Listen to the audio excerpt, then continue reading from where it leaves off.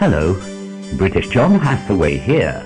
You know, when it comes to riff-raff, delinquents, and hooligans, the Ultimate Fighting Championship has more than its fair share.